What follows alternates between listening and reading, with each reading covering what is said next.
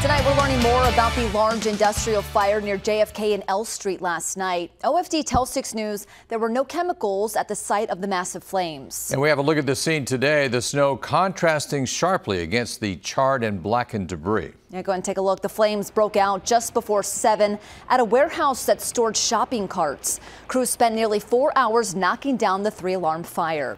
Assistant Fire Marshal Joe Caniglia says that the location of the building forced crews to get creative to get water on the flames.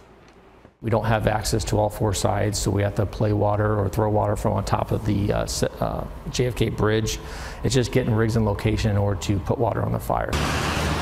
Omaha Fire says that crews will continue to put out hot spots at the site for the next day or two. The investigation into what started this fire is ongoing.